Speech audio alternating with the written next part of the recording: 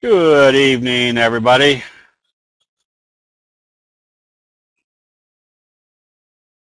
All right. We're going to start off tonight with kind of one of our canned sessions because we're getting a lot of inquiries about the options area, especially the option spreads. So we'll start off with that, and then we'll just go into our regular analysis of stocks and charts. We might not have as many requests at the end because some of you might be here until wee hours of the mornings. We wouldn't want that. So a lot of people don't even know what a spread is. So make sure our charts are all right.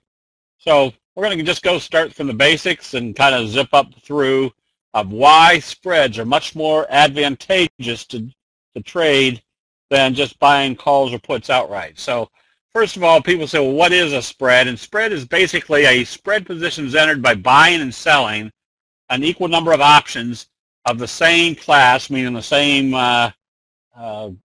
date, and you're buying one at one price and selling another at another price. Hedge your option that you sell with buy above and below. Okay. Yes, and we're going to be working on debit spreads tonight. I'll show when I go to credit spreads.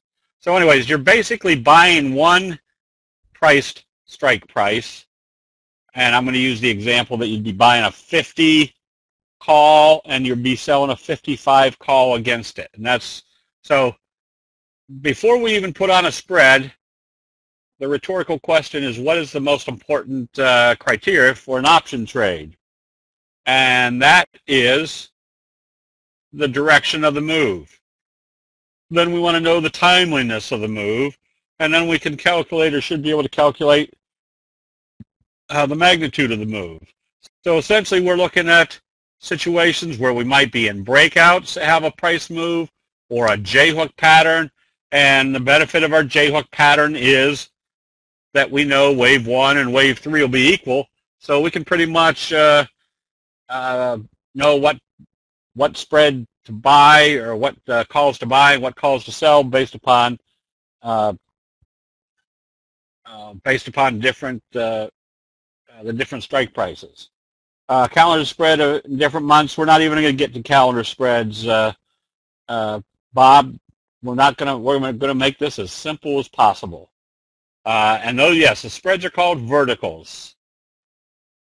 So when we're setting up for the spreads, we're trying to figure out what the price move might be. So if we know this is a wave 1, wave 2, and we're starting off in wave 3, and that this was 14 points, we can pretty much calculate where our price move may go. And then the most important, or the first most important element, obviously, is knowing the direction. And then we want to know the timeliness of the move. There's our doji gap up off a major moving average. So if we're in a J-hook pattern wave 3, we now know what the magnitude of our move might be. So number one is knowing those elements of your analysis of the price move. And then, why is a spread versus a straight call position more enticing? Because it's got much better math, and that's the other element. That when we're analyzing a price trend, what is the most important, or what is the most feasible trade based upon the math? So if I'm doing a spread, I'm usually looking for my return to be somewhere between 2.5 to 3 times minimum of what I've got as far as my money exposed. So that basically boils down to, if I'm going to do a spread from a 50 to 55, 5 points, I don't want to be spending any more than $2 for that spread. Otherwise, your risk reward starts getting a little bit out of whack. Why isn't 2 to 1 better? because you got to remember, you've got elements of an option trade that are working against you. First of all, you've got the bid-ask spreads. Secondly, you've got a little bit higher percentage commission based upon a smaller dollar amount. And third, you have to have the price moving in the direction that you want it to, because if a price moves against you, if you buy 1 minute and sell the next minute, your bid-ask spread is probably already going to knock you down 3, 5, 15, 20, 30%, depending on what the spread is between the bid and the ask. So basically, you're usually buying toward the ask side, and you're selling toward the bid side. So that's one of the parameters that's working against you when you're trading options. The exercise price or the strike price is the price that you're buying. That piece of paper you're buying says, I can buy this stock at this strike price, whether it's $20, $25, $30, $35. And strike prices were usually priced at $5 increments. Lower priced ones were usually priced at $2.50 increments. But now they've got options almost to any dollar amount, $1 amount, and sometimes even down to the 50-cent amount. I'm not ignoring any questions here. Let me zip through, and then I'll come back and answer all the questions. So anyways, where are we? The expiration date is the date that option expires, which on a monthly basis is the third Friday of every month, which doesn't have an exact date to it because it all depends on where the month starts and how many Fridays are going to be out there to get to the third Friday. We also have the advantage when we're doing spreads of time decay. And time decay is very simple. The further we are away, if this is expiration date and there's a stock trading at 50 and we're 4 weeks before expiration date, people might be willing to pay $3 for the option to buy that stock at 50, because essentially what they're doing is buying the time factor that in 30 days or 45 days, whatever the length is to expiration date, you've got a lot of opportunity for that stock price to go up and make money on that for whatever you paid on that. Oh, I'm sorry. Yes, James. Let me finish this illustration. But the closer we get to expiration date, that if the price never moves, the option price is going to keep decaying because there's less time for it to move big one way or the other. Same scenario on the put side. If you're buying puts with the expectation that this stock's going to go down, the closer we get to expiration, the less time there is for it to move down, so that option price gets to the point where by the time you get to expiration, if that stock never moved, what people were paying for calls up here for $3 eventually go to zero, because nobody's going to pay you anything for a piece of paper that says you can buy the stock for $50 if you can go right to the market and buy it for $50. Weekly options, yes. I'm sorry, James. Yes, you also have weekly options that expire every Friday. These are debit spreads, yes, and I'll show you when so if you were buying this piece of paper that says we're buying XYZ that's trading today at 50, and we've got 30 days before expiration, and it looks like it's in an uptrend, we're willing to pay $3 because we think it's going to move at least $3 and then some to make a profit on our $3 option price. Again, the further we keep moving this way, the less time there is for that stock price to move up until it goes down to zero. And basically, yes, you've lost, even though that stock price hasn't moved, you've lost $3 for that what you paid for that option. So the weekly options, yes, they expire every Friday. So and you can buy this week's option price. You can buy next week or the week after that. So there are a lot more opportunities now, or a lot more, don't want to say options with options. There are more, more option situations that you can buy at this point. So that's why we want to take advantage of candlestick results. That's why option spreads are beneficial, because with candlestick analysis, we do have a much more clear analysis of the direction of the move, the timeliness of the move, and the magnitude of the move. So here's the math on an option price. So if a stock is trading at $50, and our target for, let's say, the next 2 weeks is $55, and now let's say in 2 weeks that's expiration date.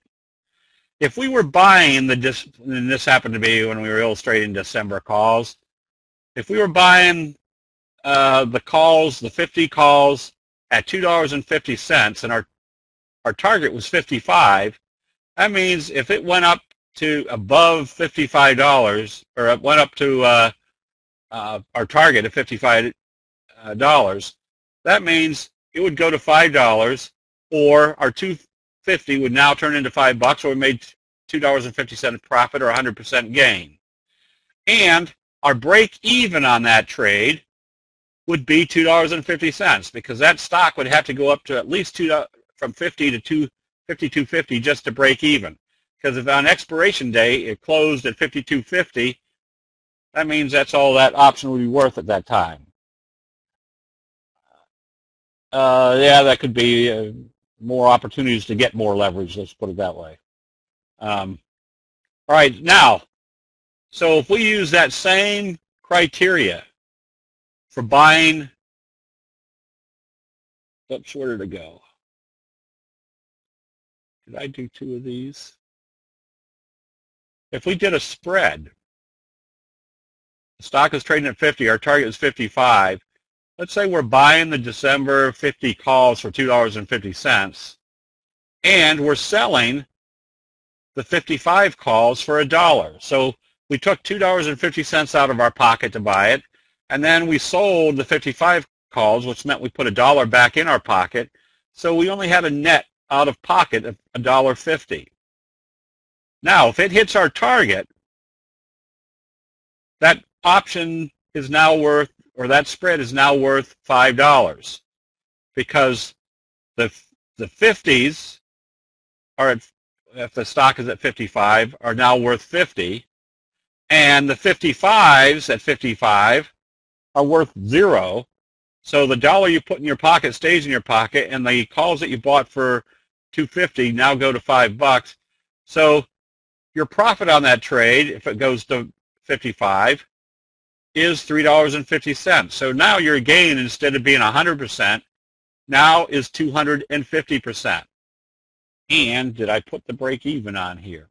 And the break even, instead of being $2.50, is now only $1.50. So there's a few things that happen here for you. Number one, your percentage return is going to be much greater. Your break even is lower, and your money risk or exposed to that trade is much lower. So if it works, your percentage gain is much greater. If it doesn't work, your loss is going to be much smaller. If the stock goes to 56, that means now your 50 calls are worth $6, and your 55 calls are worth $1.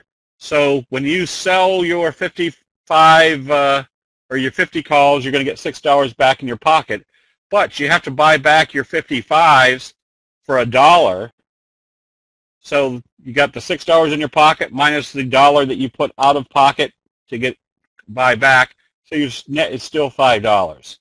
If the stock goes to 70, that means your 50s are now worth 20 that you're going to put in your pocket.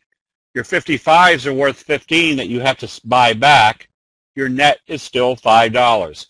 Anything over $55 is going to net you a $5 difference. So the advantage is if the stock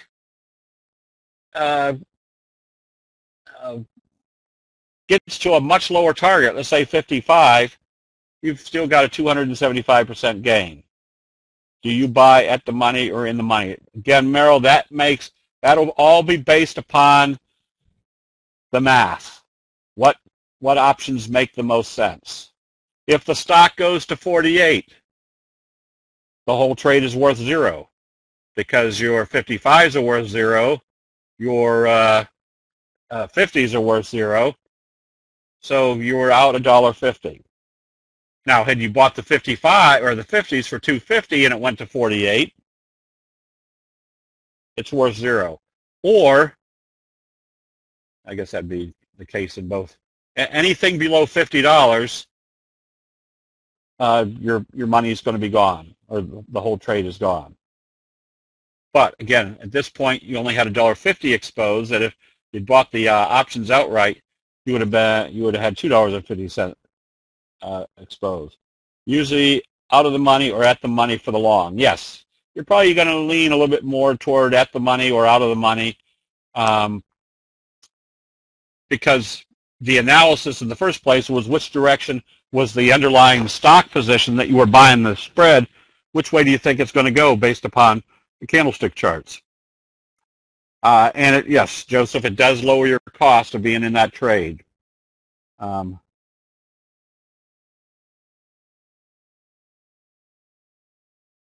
one who does not understand spreads is going to understand this, much less how to trade spreads from this webinar. Well, I guess that's true.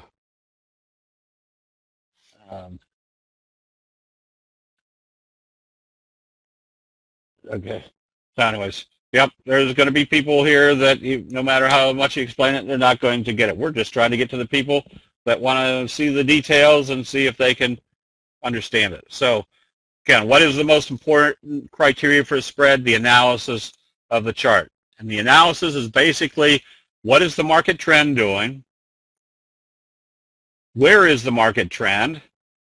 Because we're more apt to be buying call spreads here than call spreads up here. Might up here be buying put spreads. So even though a spread might have the right math, where are you in the market condition to say, well, should we be in a bullish situation?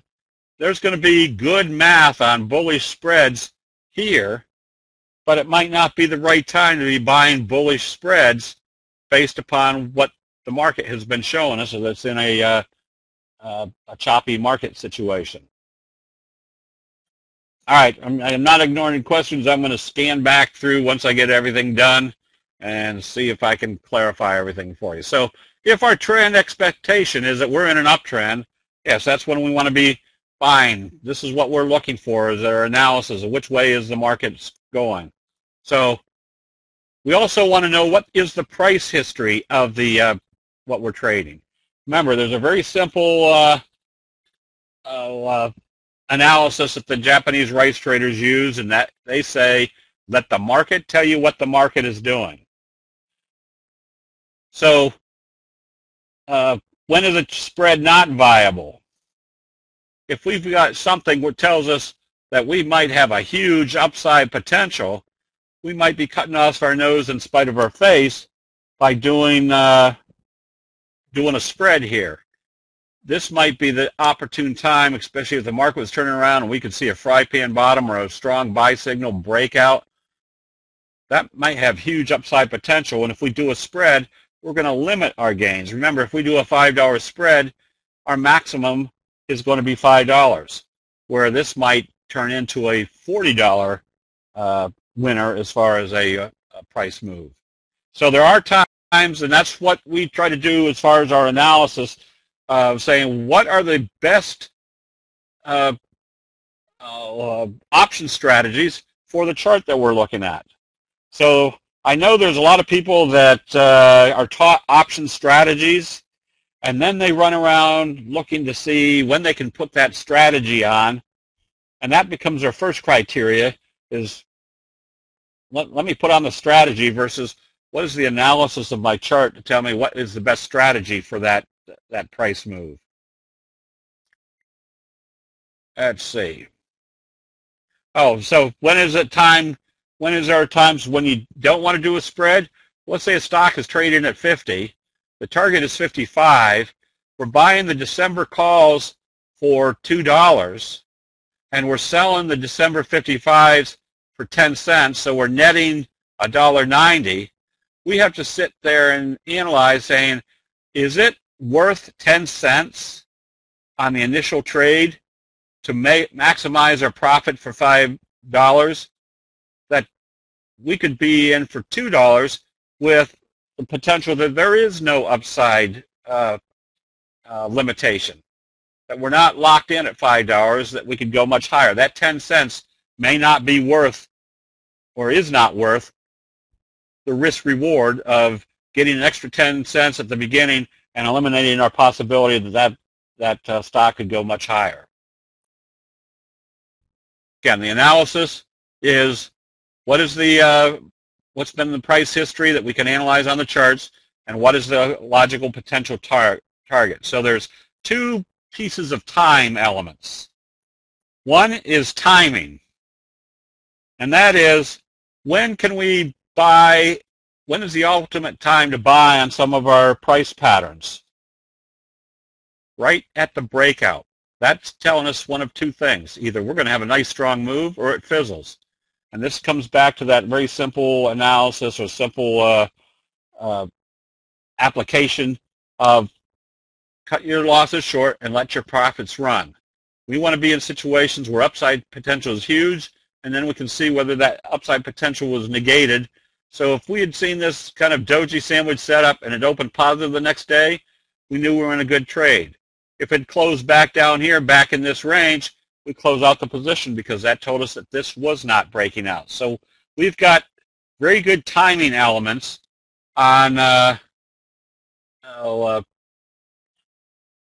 when to be buying, so that, or we could be selling calls or doing a bearish spread because of our knowledge of what happens, where they usually,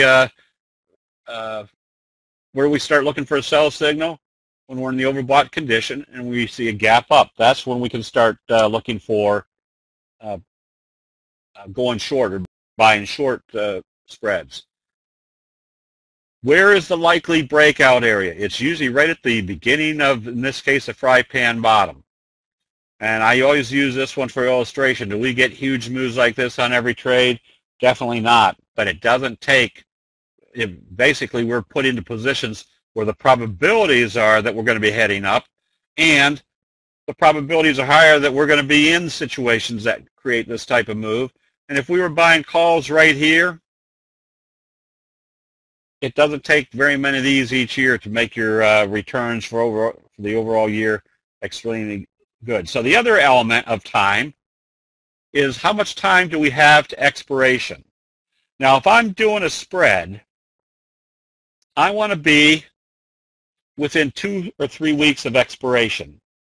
And the reason for that is, let's see, when is the maximum pricing for your spread actually result? It's on expiration day, because that means there's not going to be any premiums built into either one of those calls. So if I'm buying a call here and selling a call here, thinking that it's going to come back up and test this level, and then all of a sudden it moves like this, which call do you think is going to move faster than the other? It's probably the higher price one. So this one that I sold and this one I bought, as this price is expanding way before expiration date, this call up here is probably increasing much faster than this one down here, because which calls do people buy? They usually try to buy the closest to the money calls. Any way to enlarge the presentation? Oh, Steve, I think if you go up to the top of your screen, there should be a little box with arrows pointing out. Click on that. What is the time frame for a fry pan bottom? Fry pan bottom can be Oh, fry pan bottom, there is no time frame. It's just witnessing that big, slow rounding curve, waiting for it to come back up. Uh, on the weeklies, you can do the same things, Robert. The weeklies are a whole different function of timing. If you're real aggressive, the only reason I don't do weeklies is I don't have time to, because I'm doing so many other things during the day, I don't have time to do the weeklies. But there's a lot of people in the options trading room that do the weekly charts. And because of the aspect of timing with candlesticks, you get some very good trades, very high leverage trades, because you're hitting things right at the time that's breaking out and you're buying them on the weekly chart. So in a matter of 2 or 3 days, you can get some very big profits. Let's see. How do you scan with the fry pan bottom? There are scans for it. And I think those scans now are out on Thinkorswim, TCNet, Metastock, Ninja Trader, TradeStation. They're on quite a few of them. Delta is the amount of option we'll gain in the value of every dollar move in the stock. True, but that's based upon historic results. If you're, and I'll get to that next time I see a fry pan bottom chart. So that's why expiration day is very important, how far away it is. Because if we're way too early, that's why I don't want to be buying spreads way too far in front of the expiration date. Because if the price starts moving, you're not going to make any money. As a matter of fact, you're going to be losing money even though the spread's moving or the price is moving in the direction you want it to. Because for a while, the upper priced or the higher priced calls are going to move probably a faster percentage than the lower priced ones. What delta do you buy or sell on spread? I don't use delta at all. And the reason for that, Joseph, is the candlestick patterns that we're identifying usually are situations where we know there's going to be a strong price move after, let's say, a fry pan bottom. And what's the characteristic of a fry pan bottom? Well, for the last 2 or 3 months, it may have just been so slow and lethargic that the delta on that price is completely different than what the breakout move is. And I'll try to get to that here. So time to expiration. So this is usually my trading strategy. If it's 4 weeks or greater, I'm usually buying straight calls or puts. It doesn't necessarily mean I'm going to hold them for 4 weeks. I'm just going to be trading straight calls or puts based upon the what the chart is telling me. If I'm getting within 2 to 3 weeks of expiration, that's when I'll start putting on debit spreads. And that means I'm buying for $5 or the $50 and selling the 55s. And then in the final week, I will do the credit spreads, which aren't very profitable, but based upon candlestick charts and only having maybe 4 or 5 trading days left to expiration, you're putting money in your pocket immediately and then they're expiring worthless. You're not putting a whole lot of money in your pocket, but you're putting a high percentage of those trades in your pocket, making for very good income. So here's a case too where if I'm buying based on this slow curve, we were selling puts for $2.30 and we're getting not too many days away from expiration and we know we're near a breakout.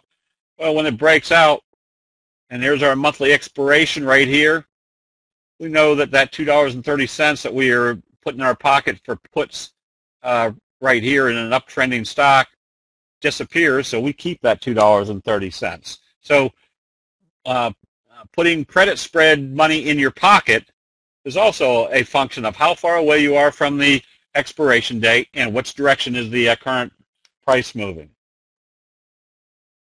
So there are going to be times when we want to be selling a put spread, meaning that's a long position, selling a put spread, versus buying a call spread. And that all comes back down to one simple function. What is the math? Does the math make sense? Again, that comes back to what is the timeliness of the move.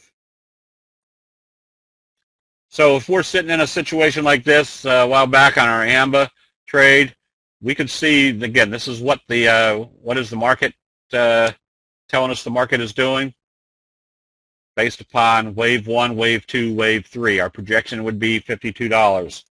So we might be buying we bought the 45 and a halves and sold the 50s and a half for $1.60.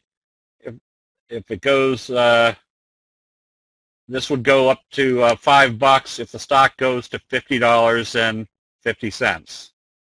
The difference between the 45.50 and the 50.50. If we'd bought the November calls 45s outright for $2.30, and the price goes to 55.50 or 50, I don't know what that means. The price would have to go up to 52.70 just to break even. 42.70 just to break even. I don't know what the math is on that. Anyways, what it boils down to is doing the spreads, you get a heck of a lot more leverage than if you buy the calls outright, especially if your time frame is getting fairly short. So right now, we've been advocating, or I've been buying the calls on cyber. And so one of the strategies is, if I can see that we're in a big fry pan bottom, and we have the potential of breaking out for another move like this, that over the next week, meaning tomorrow and then next week to expiration, I've got the potential of moving up here to somewhere between the $65 and maybe the $70 area. So do I buy calls on this? Well, if my target is 65 or higher, oh, where did I skip? Where did I skip that? Goofed up. Oh, I skipped one. All right. If I buy a spread, and this is on Thinkorswim, very simple.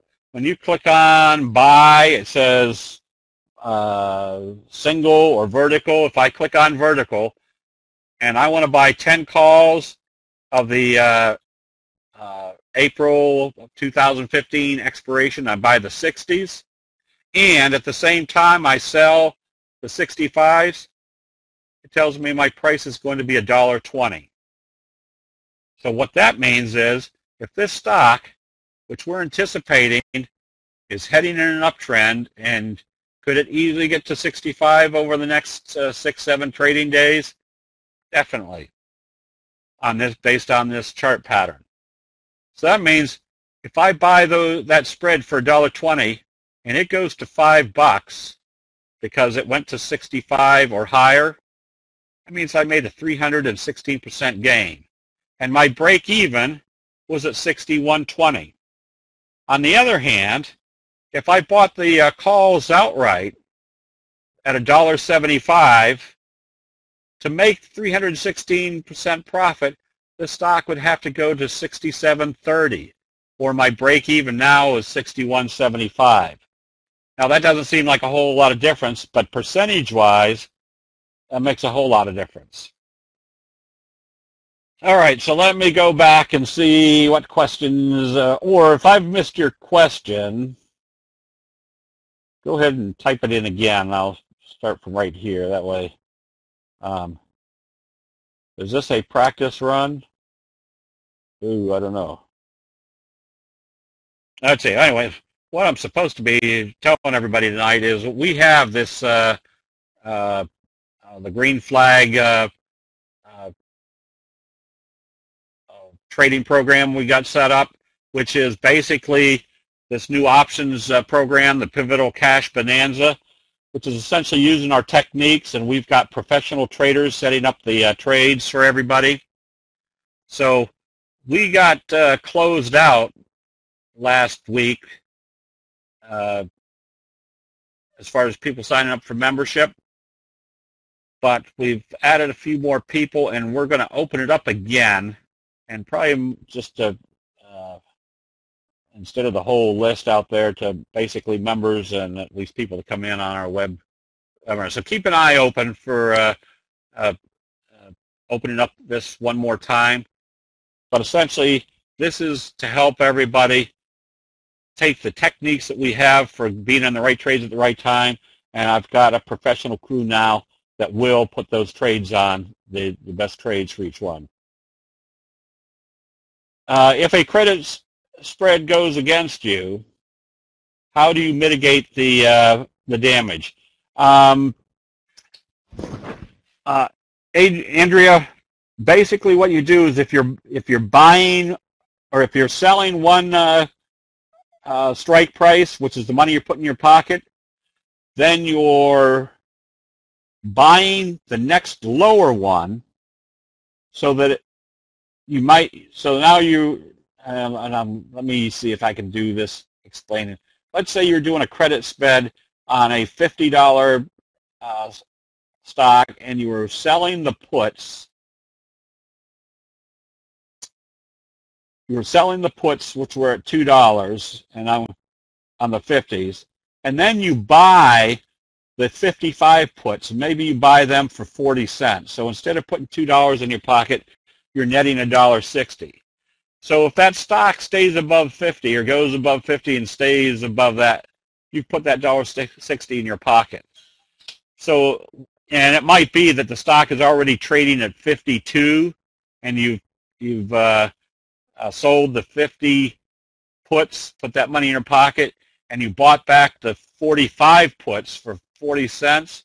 So you've put, instead of $2 in your pocket, $1.60 in your pocket, with the probabilities that that price of that stock is going higher, so that on expiration day is still selling well above 50. So you keep that $1.60. But let's say all of a sudden they come out with an announcement and it drops that stock 40 points or 30 points, some big number.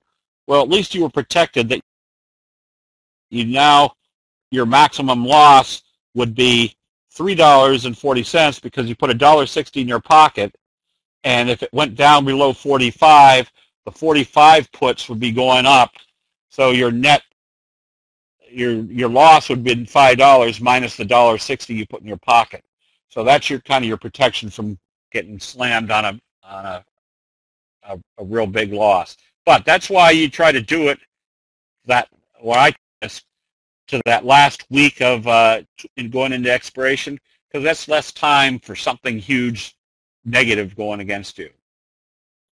Risk of assignment considerations when you're selling credit spreads.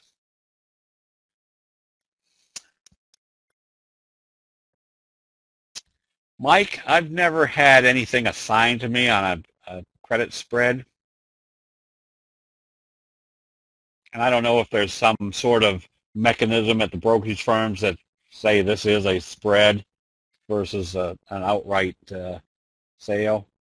I think you probably have more of an opportunity to have something assigned to you if you just sold or went short a position naked versus having it covered on a spread basis. If you're buying just call, will you buy at the money or spend less, buy out of the money close to anticipated move? No, if you're buying out of the money close to the anticipated move, that means you're not going to make very much money. So if you're buying, if you think the stock is going to move to $55, there's no sense buying the 55s because you're not going to make any money. So I want to sell the 55s because that's where my anticipated move is, and buy the 50s. So spread itself don't have advantage. All depends on market analysis. No, the spreads do have an advantage, but that's after your market analysis. So you want to first do your market analysis and know which way your price is going, and then your spread gives you much more advantages than just buying calls outright or buying puts outright.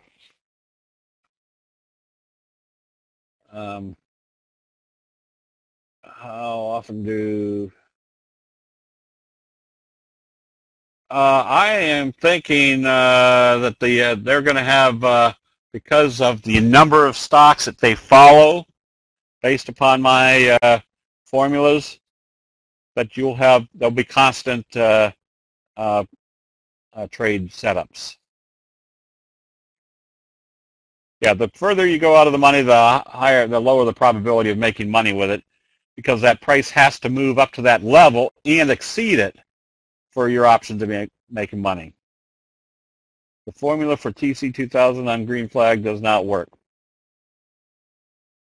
John, email that to me, Steve at Candlestick Forum. I'll make sure whoever has it, we get that corrected.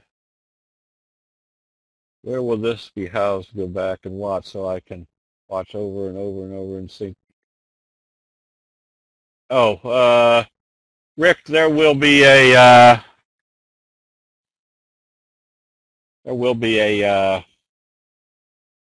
recording of this. Jim's just not here. He's recording it. Let's say not offline, but he's not at his desk recording. He's at his investment meeting. When will you close the spread? Is it when the price reaches the target? No. When you, again, it all comes down to math. If the price all of a sudden moves well above, sometimes your price will get, let's say you paid $1.20 for that spread.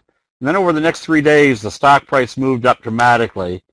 And your spread now, instead of being worth $1.20, is worth, I'm going to pick out a number, $4.60. But you still have, let's say you bought it 2.5 weeks before expiration, and all of a sudden it went up to $4.60. So your risk-reward factor is you've already gone from $1.20 to $4.60, and if you held on to it for another 2.5 weeks, you'd make another 40 cents. That might not be worth the risk for holding it for that amount. So usually I close it out and we'll move on to another one that makes more sense math-wise. Why not buy in the money and sell at the money options? Human, it's still a function of what options make the most sense math-wise. Do you buy back the one you sold and keep the one you bought? Not necessarily, unless there's some very compelling reason that that's going to continue much higher above our expectations. You cut your losses. Do you lose on spreads occasionally? Oh, definitely. But your losses are smaller because your money at risk is smaller. So instead of going in with a $2.75 price, you may only be going in at $1.20. The amount of money exposed is much less. So once again, the spread, the math on the spread is that your upside percentage returns are much greater. Your downside risk is smaller because you have less money in, or you have less money exposed, and your break even is lower because you've got less money exposed.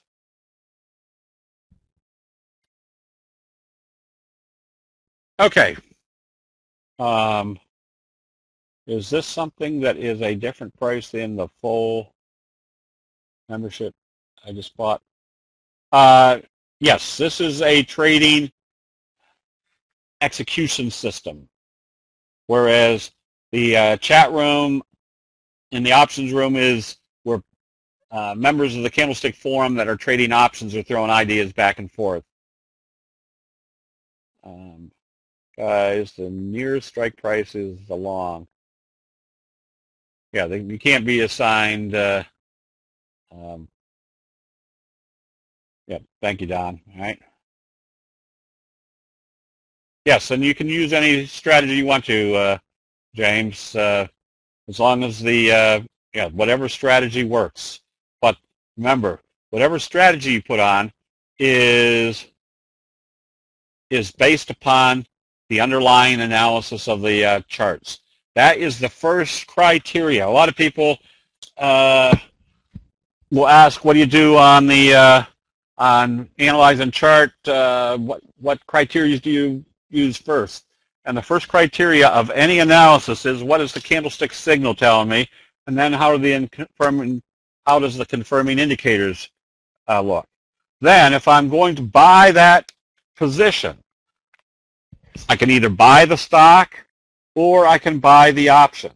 And if I'm going to buy the option, now I have to do a next step, which is what option trade makes the most sense risk-reward factor-wise to be in that trade.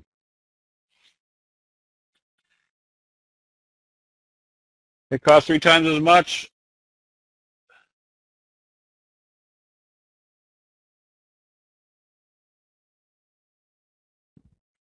I don't know. My option trades don't seem to be very expensive. That I don't know, JS. How many trades we'll be looking at? What if stock moves immediately after you've placed a spread? Do we still make a profit at time decay is not yet happened? Not necessarily. If it moves immediately or if it moves in the right direction, usually the out of the money, until it gets to that higher price of the out of the money call area, your at the money option price is usually going to move a little bit better percentage wise. What's the price of the stock? Oh, John, I don't understand that one.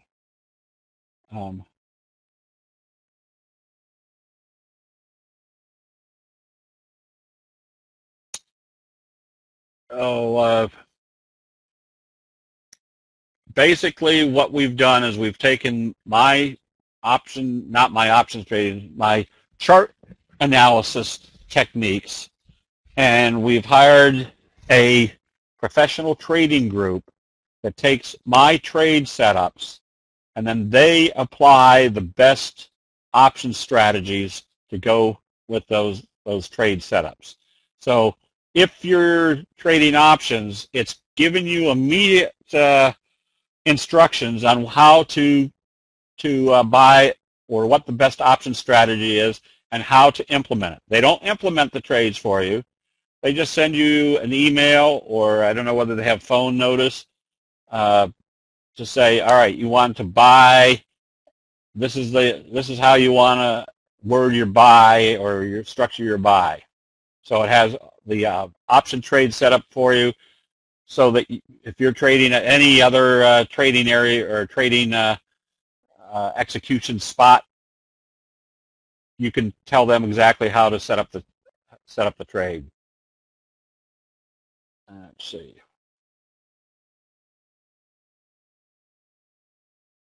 But don't you think if you were averaging 80% winners, better to do directionals than spreads? No, because every time a price does not, just because the price is moving, and that's where a lot of people lose money. They say, oh, this stock is going up, I'm going to buy the calls. Well, that may not be the best trade setup, because those calls maybe have been too expensive for making money on that trade. That's why spreads are more effective. And for the people in the option trading room, we'll do a staggered spread setup. And a staggered spread is where we have a good idea that a price is going to move in a certain direction. So we're buying the one set of calls maybe in the morning, and then selling the other set of calls, which are now priced higher at the end of the day after the price has moved. So where we might have had in a situation where our cost of that spread, if we bought it in the morning, was $2, well, if we bought the 50s in the morning and sold the 55s in the afternoon, maybe that $2 spread that we would have bought in the morning is now a net of $1.20. So our leverage, again, is that much greater.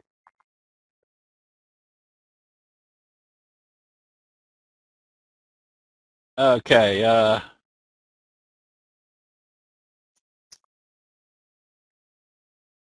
I don't know. Is that, Becky, is there some reason why they can't get in? If that's the problem, we will make sure you get the right link first thing in the morning.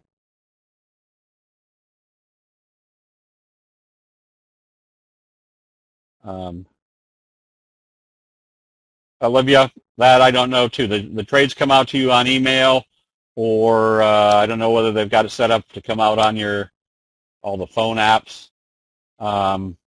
And the frequency we're not sure of. It all is based upon the conditions of the markets.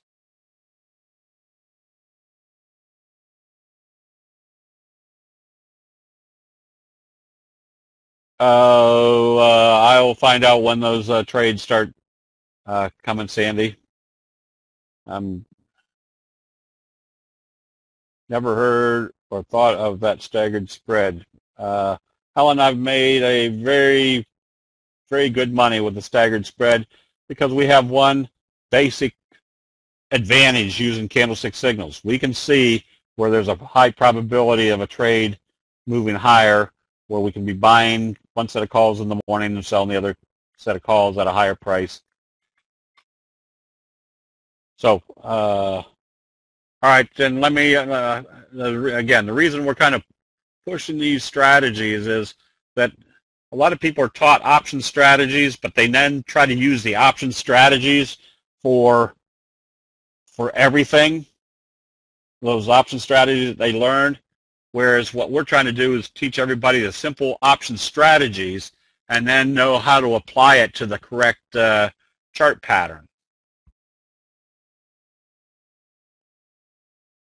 Okay, let me take a gander here at the, so here's what our market looks like. We're still in this wedge formation.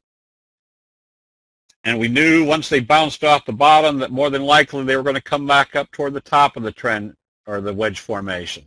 So it still implies that we've got a couple more days to the upside to reach this level. Then we have to see whether they can break it out or not. And that's why when people always ask me, where's your upside potential on something, I say, watch to see what it does at a specific level, whether it's a resistance level, whether it's a trend line, anything that we can watch to see what's happening here based upon the type of signal that is occurring at that level. So this implies that we're still coming up to the top of this wedge formation, but the stronger of the indexes right now is the NASDAQ, which has had the left-right combo right off the 50-day moving average, the doji sandwich above the T-line, and what do we know about the doji sandwich? That there's usually more upside. And notice what the NASDAQ did today. They even came back down one more time and used the T-line as support and took it back up. So this is still an implication that investor sentiment is still bullish. We just have to watch what it does once it gets to specific resistance levels. Now, crude oil prices, let's see, let's go back to the crude oil prices, as we can see, is still in a slow uptrend, and it's pulled back right exactly where we'd expect it to pull back to. Anytime we break out through a resistance level, they'll come back and see if it's going to act as support. We did kind of a little inverted hammer doji. If they open this positive and trade positive, that pretty much tells us this uptrending channel is still in progress. And that's going to make some of our oil stocks, like Whiting, that we've been buying in short-term accounts as well as long-term accounts, if it breaks through the 50, your next target is coming up here to fill the gap. So there's still upside to this one. You signed up yesterday for which service, Hugh?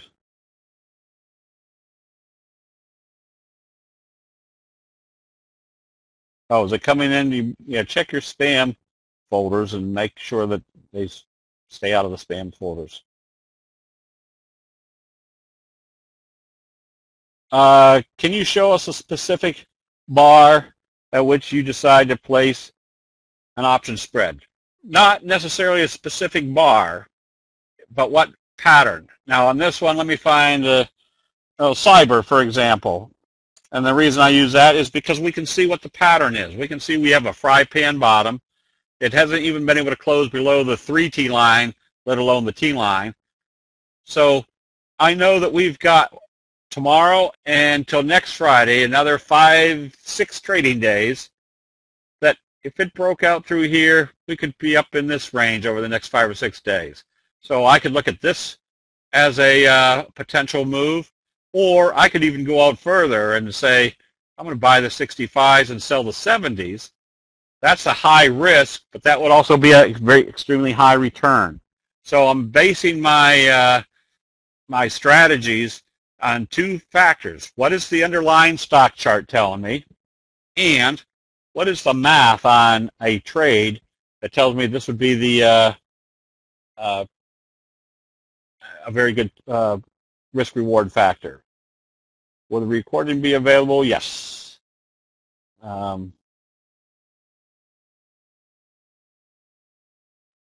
Jarek, no, there won't be too many people.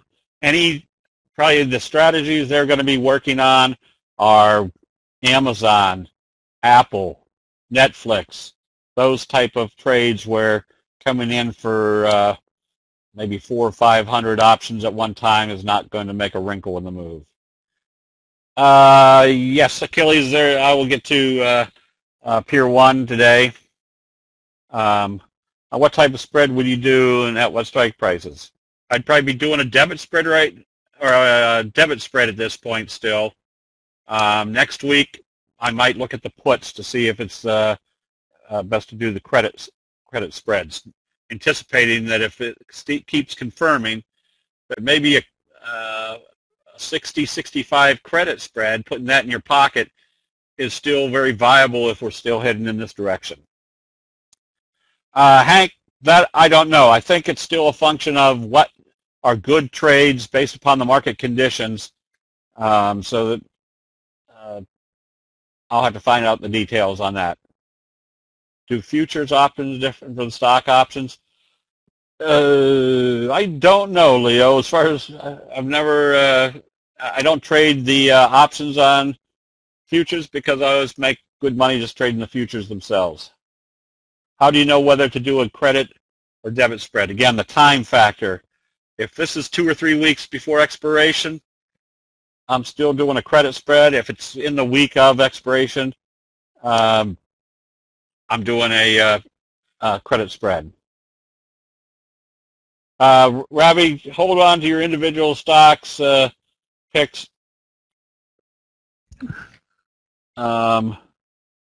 When I don't even think Jim can do the double line.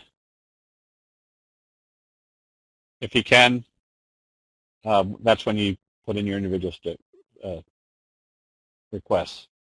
Let me go through a few that still look good. Let me do the, let's see, we did crude oil. Crude oil, again, is in this uptrending channel. It hasn't been able to close back below the 50 or the T-line. If it starts moving up after this little inverted hammer, that tells me that this trend is still an upward trend, making the oil stocks. And our oil stocks right now are SN. Let's make this bigger. Uptrend. CPE, we're holding in an uptrend coming out of this scoop pattern. Was it LPI? Coming out of the fry pan bottom. If this opens higher tomorrow, basically what do we have? We have our fry pan bottom, J-hook pattern, which means our next target is the 200-day moving average. Is that the 50 SMA? Yeah, the blue line is the 50 SMA, simple moving average. The gray line is the 20, and the red line is the 200 simple moving average. They're on all our charts because every money manager around the world uses those to make their decisions of when to be buying and selling. We can see exactly what's happening at those points.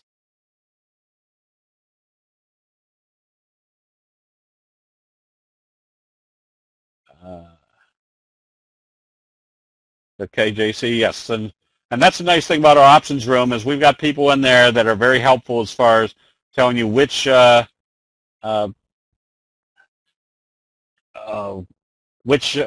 strategies they have set up and why. how do I send private messages on this platform? I think there's a way you click on the name and then you send a private message. Isn't the T-line an important, and T-line is our important factor, but it's our number one factor, yes, but it also uses the other moving averages as telling you where your targets are or giving you added confirmation. Yes, MB, the green flag, that promo, or opening it back up to everybody, I may have jumped the gun. That may be something they're sending out tomorrow. Who does the options? Who does the options? They all do it. I mean, this is an options trading room where we've got a bunch of good traders that have different strategies and willing to just explain what their strategies are. Vertical spread and the debit spread they're apples and oranges. The vertical spread is buying one call and selling another call, or buying one put and selling another put. A debit spread is whether when you do that spread, depending on which one you buy and sell, if you have to pay money out of your pocket to put on that spread, that's a debit spread. If when you do that spread, you immediately put money in your pocket and hope that everything expires worthless so that you keep that money in your pocket, that's a credit spread. When would you use a straddle? A straddle is for something more non-directional, or that and we don't trade non-directional. Usually our charts are telling us which way things are moving. What return risk are you looking for from your credit put spreads? No return. It's, as I say, it's usually a little money percentage-wise, but the risk reward, the risk factor is very small, and the probabilities of making money are very, very big. All right, let me get to a few more here. We've been in FMSA because it had the scoop pattern, and today it started breaking to the upside. You want to be buying this one on positive trading because now this becomes a J-hook type pattern, and what do we expect coming out of a scoop pattern? A very strong price move. So this is still very viable as far as a buy, because if this is wave one, wave three should be the same magnitude. We were buying both the stock and the calls on Pier 1 today because here's your best friend. And we call this your best friend because anytime you see a doji gap up, especially coming out of the oversold area, not only are your probabilities that you're going to be in an uptrend, but your probabilities of that being a very strong uptrend is great. So all boats rise in a rising tide. We just have signals and patterns that show you when that rising boat is going to rise a lot faster than the overall tide. This one can still be bought on positive trading tomorrow because of this signal right here, this doji gap up. I wouldn't be surprised if you see another move like this, which basically tells you could come all the way up here to the $17 area pretty quick, filling that gap. Yeah, they reported earnings. Let's see, we did the oils. Whiting was another oil company that we've been buying both long-term and short-term, because when they gap this down on the new stock offering after it was in an uptrend, usually it takes a while for it to settle down, and then it continues its uptrend. Right now we're anticipating it coming back up and filling that gap, especially if it gets through the 50-day moving average. Do you look for unusual option activity? I don't, but some of the people we've had on here, and we have people in the options room that belong to all different sorts of services, because that way, if they see something from a service that shows option activity or other indicators that those people are showing, then we can apply it to the candlestick charts to see if there's something confirming or that it is confirming. John, very rarely do I do deep in the money directional credit spreads, only because I don't usually look at them at deep in the money. But that doesn't mean they aren't viable. And that's why we're getting other professional traders to do our trading, because I don't, my trading system has been, what is the most simple, common sense trading strategy that I want to do on this particular trade, and I don't want to spend a whole lot of time trying to analyze it and figuring out which way to set it up. That's why we've hired other people to do that for us. Yes, the KISS system. Brad, on the Pier 1, I'm buying the March calls right now, which I usually don't do, but I figure there could be a very strong move on this move up, and it might take 3-4 weeks. So I've bought the March calls. Our ADXS is another one, again, our classic price move coming out of the fry pan bottom. Now there's another little fry pan bottom breakout. Notice how it broke out with the doji sandwich. And notice what it hasn't been able to do this whole time. Close back below the T-line. So we stay long. Notice we're moving a little bit away from the T-line right now, which means we have our safety stop at today's open. It shouldn't come back down through that level. Did I say March calls? Yeah, I meant May calls. Yes. Did I say March? Yeah, March is gone. It was such a fun month. How do you decide the time frame of options? Still comes back down to which ones make the most sense. You're still stuck in February? Yeah, still paying the bills from December. So ADXS. This is just based upon the normal classic pattern, fry pan bottom, J-hook pattern. We recommended VHC, still long on this one, because there's your fry pan bottom setting up. Where do we think our likely target is? The 200, which would coincide with this. And once it gets to the 200, we watch to see whether it's going to break out or not. We're long MBT, another slow curve fry pan bottom that broke out. And notice where our trend kicker. Remember, a trend kicker is the same as a kicker signal. They opened it here and closed here. The next day they gapped it up and went the opposite direction. And where did they do that? Right at the breakout level of our fry pan bottom. What did that imply? That we're still more upside. And what do we expect coming out of a fry pan bottom? A very strong price move.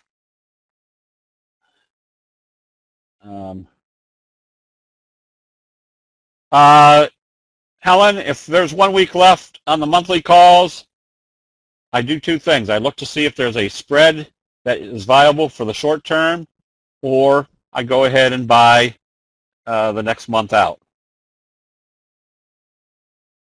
Is this a training session for trading options, or random question? Yeah, we're past the options. We're just now doing the our usual analysis afterwards. John, yes, I use, if I'm buying something, if I'm day trading commodities, for example, today I was day trading the dollar, because the dollar on a daily basis had our Morningstar signal right off the 50-day moving average, closed above the T-line, did a doji sandwich. So I was buying right here based upon the 10-minute chart. Oops. 10-minute chart, somewhere down in this area, started, notice our little J-hook pattern on the 10-minute chart. I stayed long. I took profits here. I bought back in here, took profits here. I bought back in here, and then closed out up here. And I was going to buy back if it came back up again. Well, it hasn't come back up again. So that's the 5-minute chart. The 10-minute chart, a little bit easier to see. Stayed long, came out up in this area, and we'll be ready to buy back, because what's my daily chart telling me? That even though it's open lower, we've had a doji sandwich, we've got a double bottom, we came off the 50, we should probably be coming back up to the top of the trend channel. Is a trend kicker any stronger or weaker than or more predictive than a kicker? No, it's just telling you that the trend kicker, that it's not happening at the bottom of at a reversal. It's a it's a kicker signal in a trend. It tells you that trend is going to be up further. Yeah, so Olivia, we do this type of webinar every Thursday, open to everybody, and then Monday night we do it just for the members, doing kind of the same analysis, but a little bit more heavier on some of the stocks that we own and what to do with them. For example, Fold, right now we're buying because it's doing this slow rounding curve. Next target should be back up to test the high. I hate that thing. And we recommended Depot higher. But notice that it came back down, used the 20 as a support, came back up. But notice the type of pattern we're in. Again, there's our classic fry pan bottom, strong price move. Pull back. There's our left-right combo. There's our doji sandwich. Now we have a doji again with stochastics coming up. Where's our next likely target? At least to test this level. So this would be a situation where I would use maybe a staggered spread, which means if it opened positive tomorrow, I might be buying, I don't know, whatever. I'm just hypothetically saying maybe buying the 25s. And if it moves up in the manner that we expect it, which would be this same magnitude, that by the end of the day, if it's up here, I might be selling the 27.50s against it, so that my spread, instead of being maybe $2 for that trade, may now be $1.20, much better percentage. Can you address my question at 9:06? Okay, Maurice. Oh, man. 9:06, Maurice. For any stock, how do you determine the volatility of the underlying in order to decide on the expected move of an option? I don't determine the volatility on specific stocks. I don't care what the previous volatility was. If you notice this right here, there wasn't very much volatility at all. But look at the move here coming out of that pattern. A lot of people that you hear trading options, they want to trade off of stocks that have good deltas. Well, the delta on this may have gotten flattened out quite a bit because it wasn't trading very active for the last month. So the delta may have been diminished. That had nothing to do with this price move right here. Let's see, was this one a while back? This isn't what I was looking for, but this is a good example. This wouldn't have had very wild delta right in here because it was a flat trader. But then look what happened after the kicker signal, our candlestick signal. We had a very strong price move. So the delta had absolutely nothing to do with the next price move. Is debit spread trading high something options by their very nature? Oh, repeat that, Don.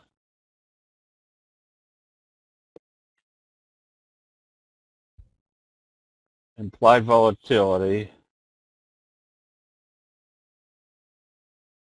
Very rarely, Jay, do I close out one leg. If I bought a position based upon what I expected my first analysis to be, I usually will close out the trade if it's working as good or better than I thought and take my profits and go on to something else versus then doing a whole nother option strategy that may be half-baked because the price is moving and I want to catch one other side of it.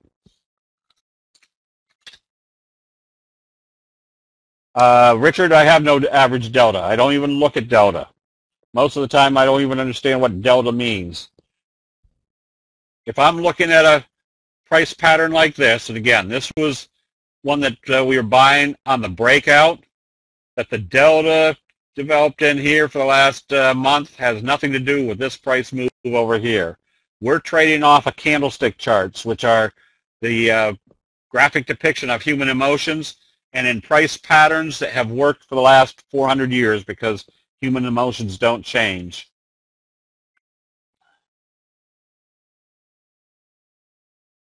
How long did it take you to give up the analysis and really believe in candlestick charts? Jim, it didn't take me very long, because when I started analyzing candlestick charts, again, it was back when there was nobody around doing candlesticks. I was looking at some very antiquated chart setups. They weren't even on, candlestick charts weren't even on the computers yet.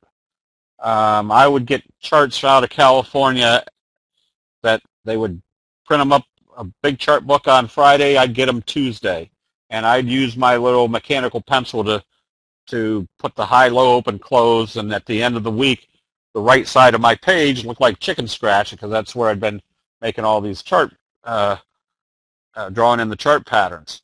But I tell people that when I was, at that time, I was buying houses, renovating them, and reselling them in Atlanta, Georgia. And so I had my little Quotrex. I had my phone that was attached to the dashboard of the truck. And I know there's people in Atlanta wondered why this full-grown man was crying as he was going down the road, because I'd look at my charts at night. I'd be buying lean hogs based on this chart, and I'd say, all right, if it comes back through this level, I need to stop out because the charts say it's going against me. And I'd ride down the road, and I'd look at my Quotrex, and it would keep getting closer and closer to my area that I'm supposed to stop out. And then I'd sit there thinking, oh, man, what if it went through there and then turned right around and went back up? Boy, that would make me look stupid. And I'd let it go right down through the stop area that I told myself I should stop out. And it'd keep going, and then it'd be way down, and I'm sitting there thinking, what the heck were you thinking? You analyze the charts, which are based on common sense investment perspectives of what human nature is doing. If they didn't work, they wouldn't be around for 300, 400 years. And so it didn't take me too long to say, all right. And that's where I started getting my human emotions out of my trade. And I said, just let the chart tell me what the chart is doing. Not too long ago, I can remember when I said, all right, start looking at your crude oil prices, because we just had a big, huge bullish engulfing, and now we're back up above the T-line. There were so many people on CNBC News saying, oh, crude oil prices going down to $30 a barrel or $20 a barrel. And we were starting to buy oil stocks, but we even had people in the chat room say, well, oil prices are going down. We've got an oversupply. It doesn't matter what all the statistics or all the opinions are out there. There's only one opinion that you want to listen to, and that's the chart itself. This is the accumulative knowledge of everybody buying and selling, not perspective or anticipation. This is actual decisions of whether people are buying and selling, whether you're looking at the oil chart, whether you're looking at interest rates, bond prices. This is telling you what everybody's actually doing. Do we think bond prices or interest rates are going up and bond prices are going down? Doesn't matter what we think. The charts tell us exactly what everybody is doing. Don, yes, and Whiting did go down, but that was not based on, that was based on the fact that they came out with a surprise, not a surprise, but they came out with a new stock offering. So it's not a question of, do the charts tell you what the prices are doing? They definitely do. Do they tell you everything that's going to happen? Definitely not. But the charts tell you what to do when things happen. There's times when you're in a position and there's times when you should be out, or there's times when you say, all right, what's the chart telling me now? So you can revamp your trading strategy. Is every stock or every price that we look at based upon the charts going to go up? Definitely not. But the probabilities say that we're in the right trade at the right time, or if a trade is heading down. We're in IPXL. Notice what started this one. Your best friend, Doji Gap Up. Does that look familiar? Pier 1, your Doji Gap Up. There are expectations of what should happen after we see these signals. And Supon, there's our big bullish piercing signal. This one's your classic. There's your fry pan bottom. There's your strong price move. What's a prerequisite for a J-hook pattern? A strong price move. There's your J-hook pattern. How long do you hold this one? Until you see a candlestick sell signal and a close back below the T-line. There's some good-looking charts out there right now. This is a nice breakout, slow curve breakout. Where do you think this one's going? Right here to the 200-day BIOS. Hit the resistance level after this slow curve. Where will we be buying? And as soon as it comes back up through today's open. We did Pier 1. Tazar, that slow curve. This is what we call the bobble. Buy signal, where do you think your first target is? The 50-day moving average. What did it do with the 50-day moving average? Sold off. Where do you think everybody was going to take their profits if it hit the 50-day moving average? Then it came back, and then notice what it did. This is what we call the bobble. It couldn't close below the T-line, curled back up. This is where you're buying when it closed back up above the 50. Do we always get moves like this? No, but the probabilities say that if it started trading above the 50, it was breaking out into a J-hook pattern, and we can see very clearly that they couldn't let it go below the T-line, and we had the T-line crunch pushing it back up above the through the resistance level.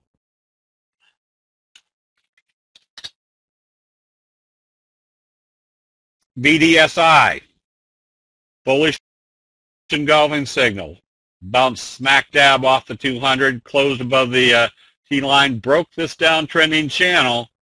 You can be buying this one. The probabilities are that it's got more upside. And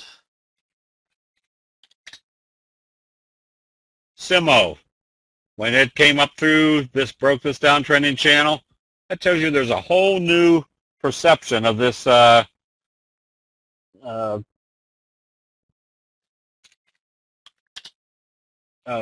stock. MR, there's your fry pan bottom. There's kind of your doji sandwich setup, broke through. Big scoop type pattern, probably more upside. HLX was pointed out in the chat room today. Again, notice what happened. It hit the 50, it pulled back, indecision. You had a J-hook or a fry pan bottom. Now you have a little J-hook. Where do you think your next target is? Filling this gap up here. So you know you have more upside. This is just a high probability setup. What is the time EMA on the T-line? The 8 exponential moving average. Jay, yes. We don't have time for fancy strategies.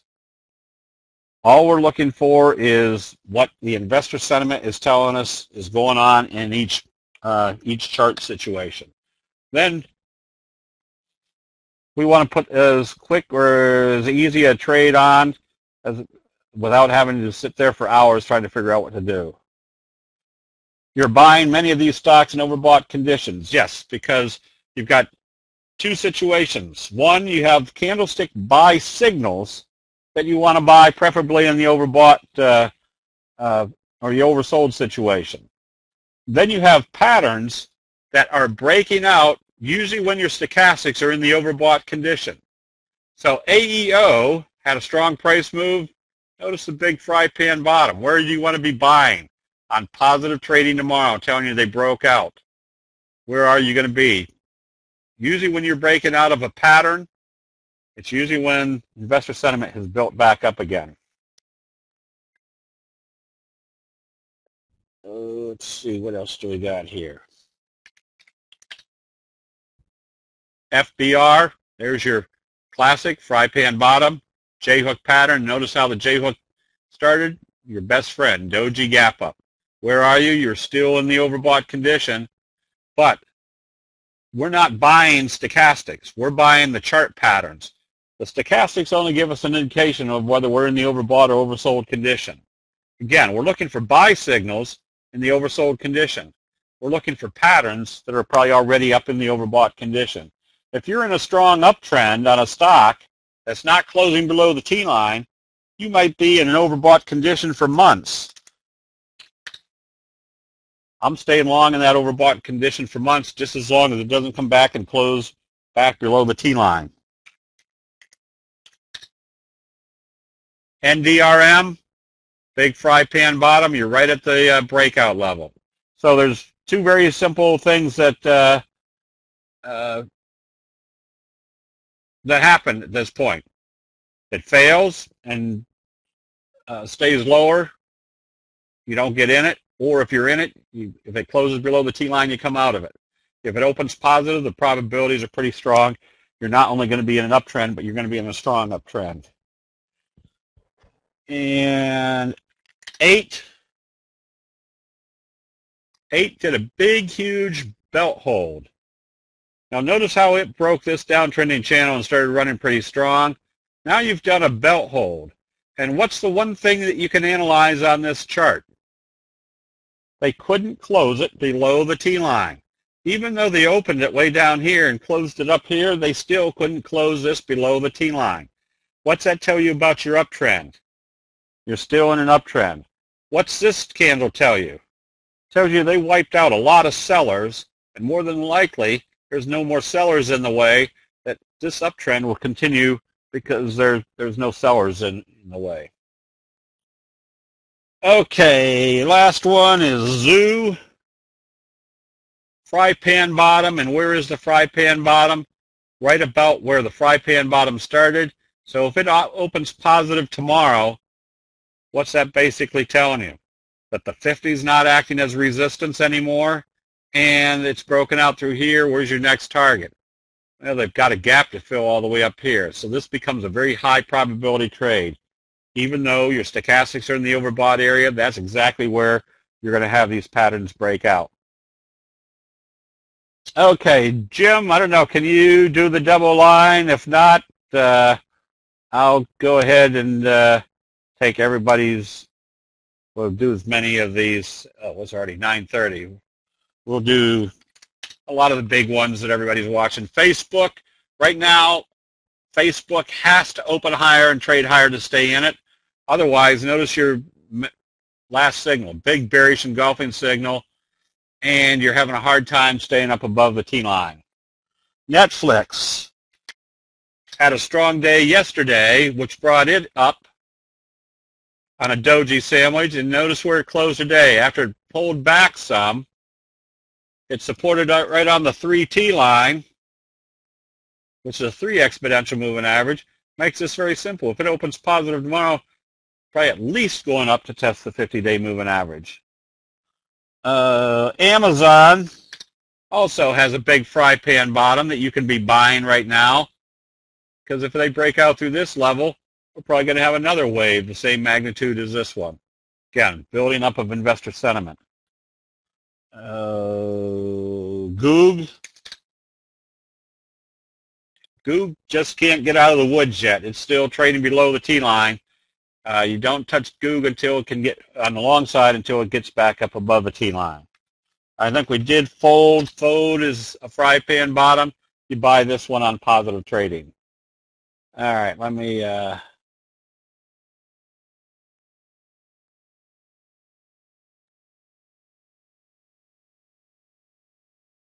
Becky did the double line. Okay. All right. All right, let me see how many of these I can do so that we don't have people negating the kids that need to be tucked in. Left-right or a bullish engulfing signal, scoop type pattern on GameStop. You can be buying this one. Use the T-line as your stop. SYMC. Another one that you can be buying, you've got bullish signals in here. Just watch what it does once it gets up here, because there you've got this resistance level and these resistance level. Make sure it gets through the those moving averages. If it stalls there, which means if you see a sell signal there, close out and just wait for it to come back up through. CELG, you've had your inverted hammer, bullish confirmation. Remember, the inverted hammer, if it confirms, you've got probably a 95% probability or greater that you're going to go higher. So if this one opens positive tomorrow, you can be buying immediately because you'll have a doji sandwich, which tells you they've bottomed out here. Now look for it to go back up to the top of the trend channel.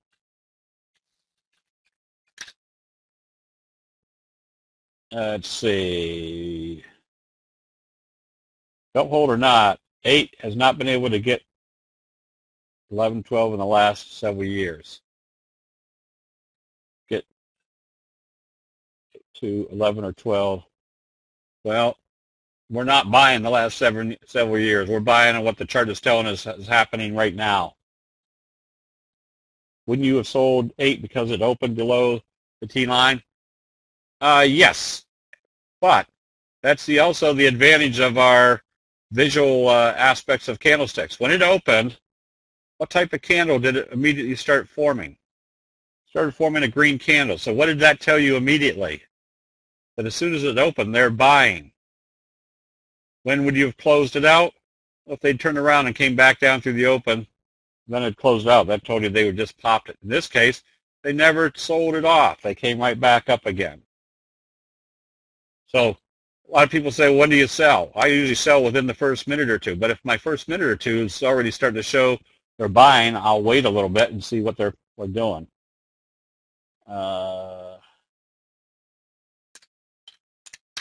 Again, that's the aspect of the candlestick chart. Is it's going to tell you exactly what's going on minute by minute on what's going on in that trade. Bristol Myers, you can get ready to buy this on positive trading. It has to come up through the T line and close above the T line. You can see obviously the 50-day moving average is acting as support. TRV, Travelers, I wouldn't be long or short this one. First of all, the magnitude of movement is very minuscule. And secondly, there is no trend to this. Wouldn't be long or short this one. Prudential, same scenario, but it still has a little bit better chart. It has a left-right combo, so it should be coming back up. But again, if it even comes back up to the 200, it's only moved 6%, 8%. There's probably a lot better situations to be in. Oh, I don't know, what is it? Comcast? Is that Comcast? Yeah, Comcast, little scoop type pattern. Notice the inverted hammer, bullish confirmation. You stay long until you see a sell signal. And BRG.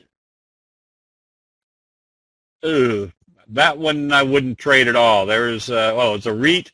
If it pays a good dividend yield, you can stay with it because it's not selling off any. But that'd be the only reason I'd be in it, is because of the dividend. ACAD, get ready to buy this one on positive trading tomorrow. Another one that is building back up steam. And Fran, I haven't seen Fran in a long time. Made some good money in that. But that's a J-hook pattern. Again, notice your inverted hammer, bullish confirmation. If it opens positive tomorrow, remember, they're going to move it in the direction of how they open it after a doji. That tells you that the J-hook pattern is in progress. Tweeter, you just stay long on this one as long as it doesn't close below the T line. LNG, probably wouldn't be long or short this one. There's no direction to it. FEYE, you can get ready to buy this one on positive trading on a doji sandwich type setup. Notice how when it came up through the 50, it used the 50 twice as support. If it opens positive tomorrow doing a doji sandwich, pretty much tells us that this downtrending channel has been breached. Look for wave 3 to be in progress. April 17, $18 calls did not seem to move in a comparison to what the stock did. Could you comment on why this may be happening? Are there some stocks that one should not trade the options? Oh, I don't know what on this IGT.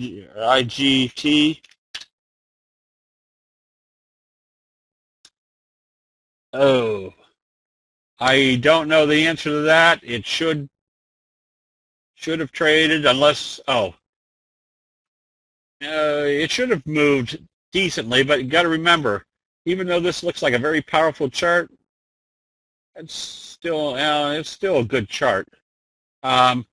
It might be that the volume is so low that some days that options don't trade very much at all, so the price doesn't move around very much. Plug did a nice little doji gap up. You can be buying this one with your first anticipation being the 50-day moving average. Cypress, nothing there yet. It's basing, but you don't do anything on this one until it does close above the T line. XHT, it's not coming up over here. And XIV, the short VIX, just stay long until you see a sell signal. BABA has just not had a real good, it's now finally broke out. If I was going to buy BABA, I'd put a buy stop at today's open. If it comes back up through there, the bulls are still in control. I'm going to take it for granted, MP, that this is Hill, which is also in a J-hook pattern coming out of the scoop pattern. J-hook pattern. Stay long. Let's see. Did we do Apple? Apple, wouldn't do anything with this. You're still in the wedge. I wouldn't do anything with it until it came up to the 128 level, telling you that you broke through this downtrending channel. BRG, did we do that? Yeah, that one I wouldn't be trading. Rose, yeah, I saw somebody said that they stopped trading sometime during the day, and then apparently had some news that popped it. Now, this broke out, but it came way back down, so there's profit taking. Makes this very simple. If it opens positive tomorrow, tells you the profit taking's over, they're going to take it right back up again. And hog,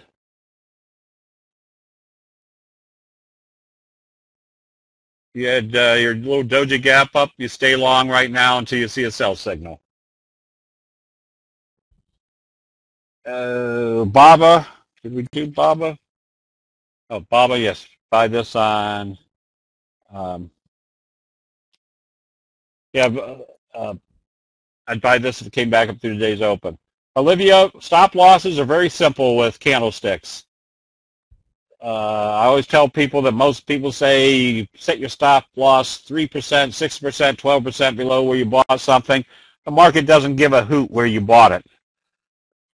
What will tell you that the bull or the bears are in control is if you see something that tells you that you've got a candlestick sell signal and a close below the T line, so you set your stop loss down here, that if it closes below this level, you close it out. It never got there. Up here, very simple. You set your stop loss below the T line. If it closes below the T line, you close it out. You pick spots that would tell you that the bears should not be back in this level, or essentially they're in control. AMGN, and we do a whole session on stop losses. That's part of the membership that you've got all the videos, training videos on our website, discounted obviously to members. But we also do live trainings at Wednesday nights, Tuesday nights when we don't have our Monday and Thursday night sessions. We might do a training session on how to do the best scanning, how to set your stop losses, what your best entry and exit strategies are, how to look to take profits, all sorts of elements that you want to know about for investing, but get much better visual clarity when you're using candlestick signals.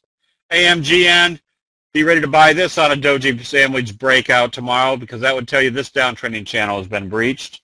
an INFN. Just stay long as this stays above the T-line. SanDisk, it came up through the T-line with the doji sandwich. Anytime you see a doji sandwich, it implies there's going to be more upside. If there's more upside, it's telling you it's going to stay above the T-line. Right now, you stay long on this one as long as it stays above the T-line. BPT did hit the first target, which was the 50-day moving average. As long as this stays above the T-line, especially with it paying about a 10% dividend, you want to stay long as it stays above the T-line. NYGN, that one's not coming up. Zebra, notice the left-right combo and the doji sandwich breakout. This is in wave 3. You stay long as it stays above the T-line. Micron, you can buy this one on positive trading after the little piercing signals. And New Links, get ready to buy this one. If it comes back up, especially if it comes back up through today's open, telling you that wave 3 is in progress. And Gene, nothing yet. It can't get up above the T-line. However, if it opens positive tomorrow after Doji Joji inverted hammer, that's when you want to start buying. That tells you that hook is going to start moving. And then you just use the T-line as your stop. TSO, you stay short until you see a buy signal. SM, stay long. Still coming out of this fry pan bottom. I would still anticipate your target's going to be the 200-day moving average. Fold we did. RCPT, right now you stay short until it can get back up above the T-line, but if I was, notice your long-legged doji, and then they started closing it lower the next day, that tells you the bears are taking control. Remember, that long-legged doji tells you there's great indecision. The next day will tell you what their decision is. AMPI, you want to get ready to buy this one on positive trading. We did BABA. AMPI, you want to buy that because of the doji sandwich breakout.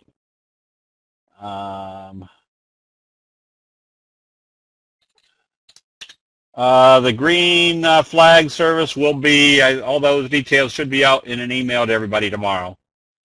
The U.S. dollar index, staying long. I am right now long the U.S. dollar. Based upon Morningstar signal, doji sandwich breakout. I'll be buying some more if it's trading a little bit lower tonight, but I'll be buying more if it comes back up through yesterday's close. Rambus did a lot of consolidating today, but closed back up above the T-line.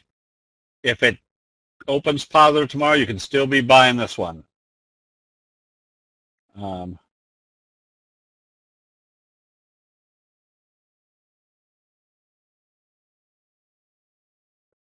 Tesla. Yeah, I usually come into the trading room usually around 11, 12 o'clock Eastern time for about an hour, kind of going over what the recommendations were from the night before, and and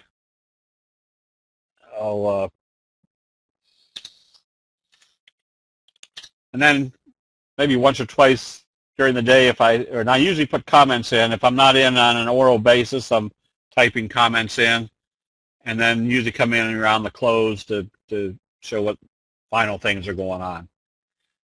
Another Tesla broke out through this downtrending channel with your doji gap up. You stay long. Now your next target conceivably is the 200-day moving average. SWKS, you can start buying this one again. This is the exact reason why the Japanese rice traders say let the market tell you what the market is doing. If you watch this stock, you can see that the T-line has been a factor the whole way up. When it came back, notice your little fry pan bottom started the next move. Now you've come back and came back up. which usually means you're going to stay above the 40 or the T line, or you can stay in this as long as the you stay above the T line, anticipating a steady eddy from here.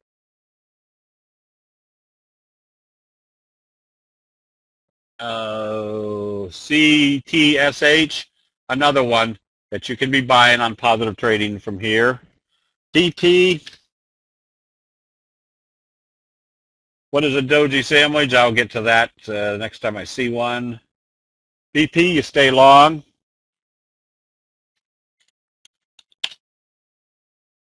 Kind of a scoop type pattern on NVDA. You can be buying this one or stay long on this one. There's a wee little gap right here to fill. That's your first target. American Express, not a very exciting stock and not even one that I'd be buying right now. Even if it does move, the percentage move is very low. These are what you call institutional traders. They're owned by the institutions. They don't move around with great volatility. Does a belt hold suggest that calls might be worthwhile? Definitely. Remember, the reason we're looking at a belt hold is because it has significant expectations afterwards. MAC, nothing here yet. You don't buy this one until you can see a close above the T line. ConocoPhillips, you can stay long on this one, but again, an institutional trader, pretty much have to watch to see what it does once it gets to this level, which is not too far away from. Again, not a very big percentage mover.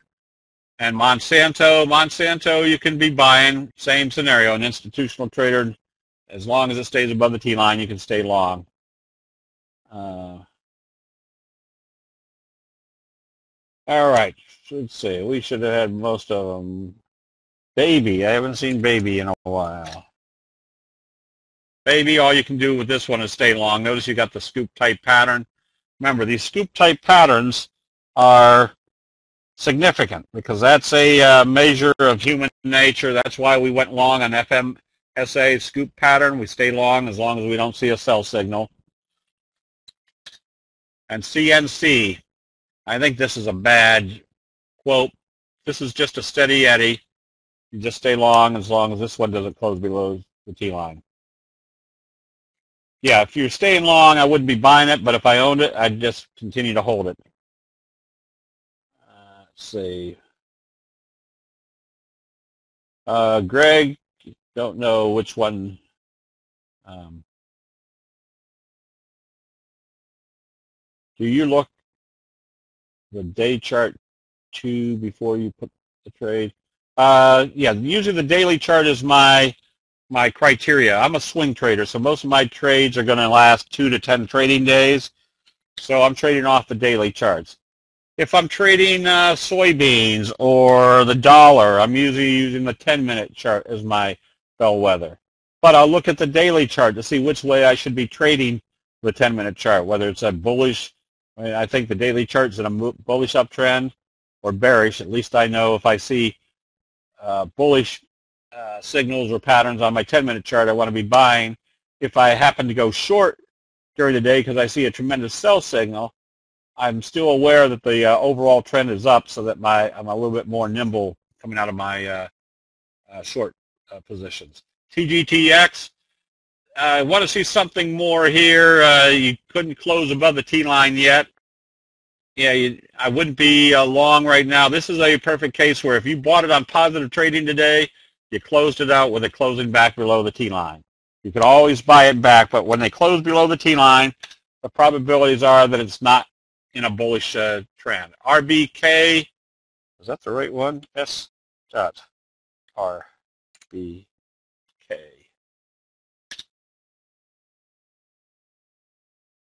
AMGN. Buy this on positive trading, your doji sandwich. A doji sandwich is a bullish candle and a doji, and then we know the simple rule of doji. It'll move in the direction of how they open it. If it opens positive, usually this day right here will be the same magnitude as this day right here. Thus the doji in the middle looking like a doji sandwich. You stay long on, that was CYPR.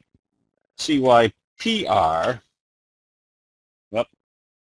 We're looking at CYBR. We're staying long on this one.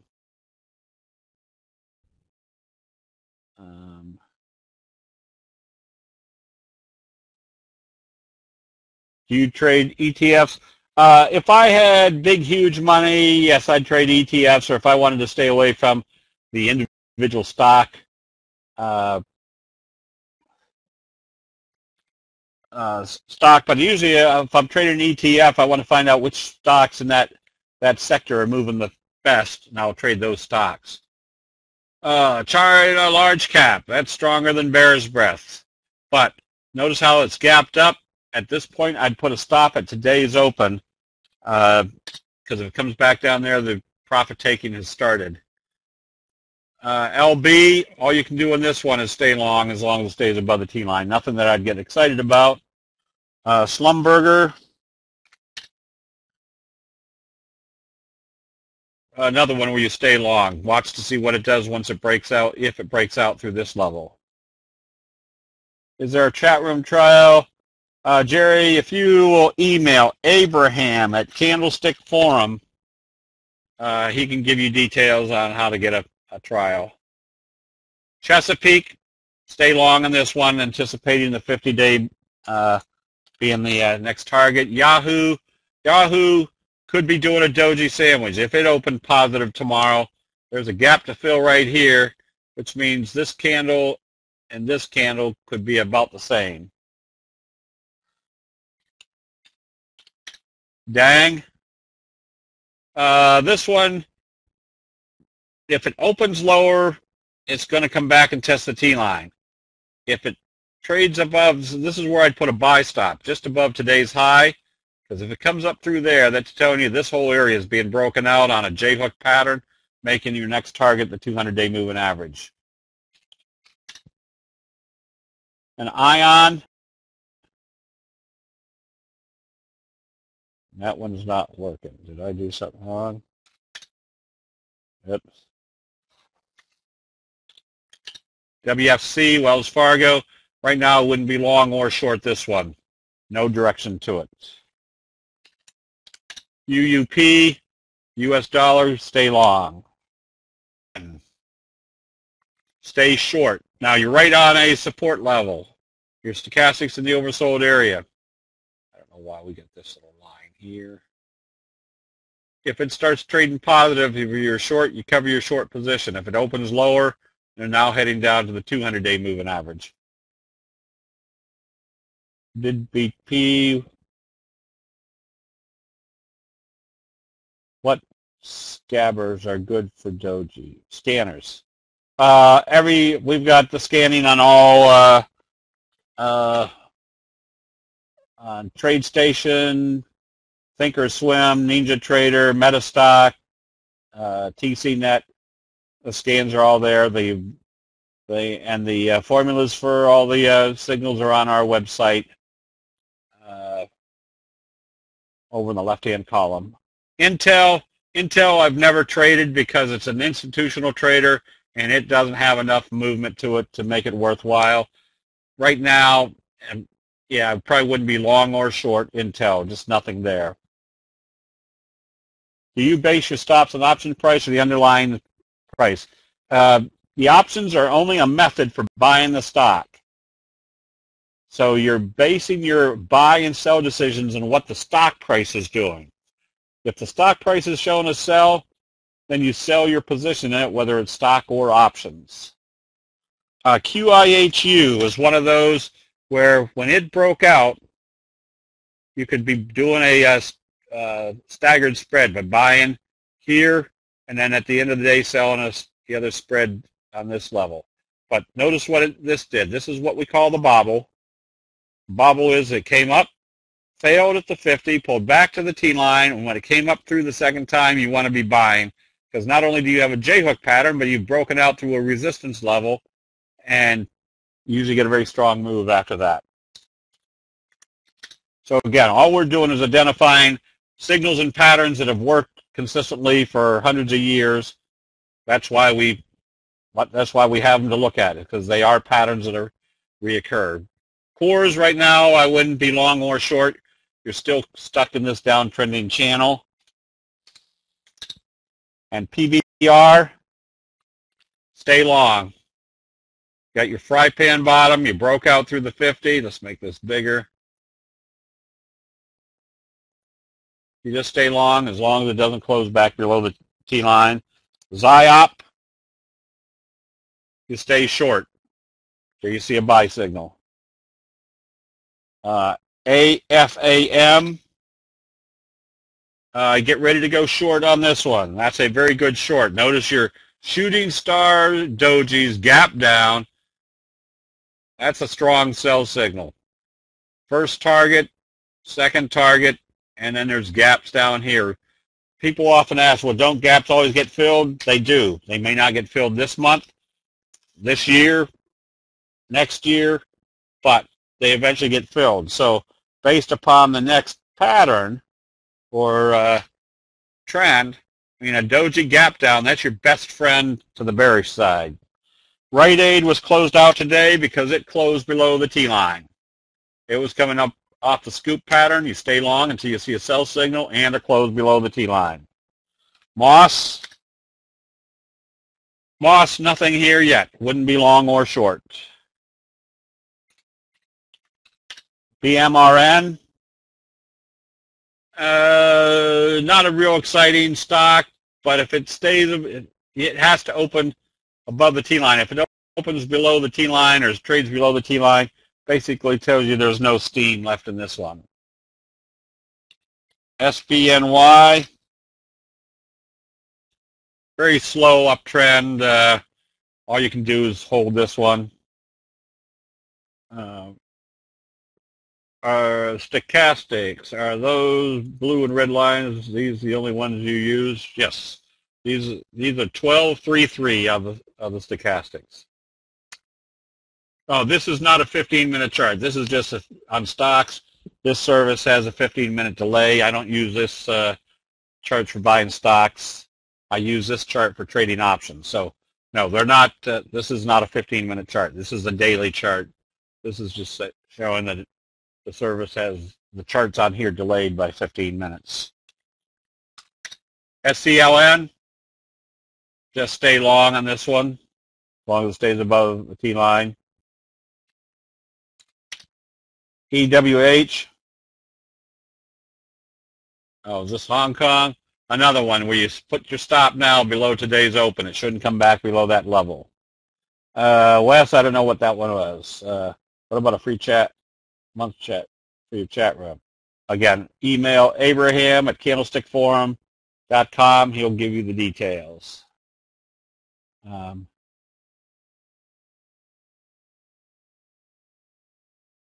All right, Mark, we will do a whole session. I'll see if I can get Hubert to come back and do again another training session on how to use all the indicators. The T line is the black line. This is the 8 exponential moving average. The 3T line is the little green line. The 3T line becomes more effective when you start moving too far away from the T line. And Tiffany, all you can do right now is stay long on this one as long as it stays above the T line. And BlackRock, you know you're in an uptrend, not a very big percentage move, but more than likely it's going to move back up to the top of this wedge. You can see you got a wedge formation. I'd look for it to come up here and then see what it does at that point. And BIDA, there's a potential of a doji sandwich. If it opens positive, it means it's going through the 50. Then it means your next target is the 200-day moving average. We did AFAM. Goldman Sachs broke out into new high territory. You stay long as it stays above the T line. ZTS, nothing here to get real excited about. Yeah, sideways. I'd be trading something else. Panel. Another one you can stay long, but not a very exciting mover. If I was buying this one, I'd rather pay $150 for it, knowing it broke out to the upside. QRVO. Nothing exciting here either. Apparently a fairly new offering. I wouldn't be buying this one until you see it get back up above the T-line. And con, stay long. Notice how the 50 got the T-line crunch, pushed it right up through the 50 or through the 200. Tells you there's more upside.